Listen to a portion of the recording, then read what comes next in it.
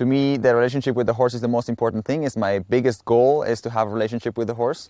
How do I get started? How do I get to know my horse enough that I can create a relationship with him? And in my opinion, that is problems. So I like to, after I'm done observing, to test the horse and create a negative situation, maybe build some problem, like something that might be scary for the horse, something that the horse might not be okay with, or something where the horse might say no to me or test me, so that we can start having a discussion in which we can get to know each other a little bit more deeply and more truly. I believe that no one's real true self comes out until you really have to solve something together.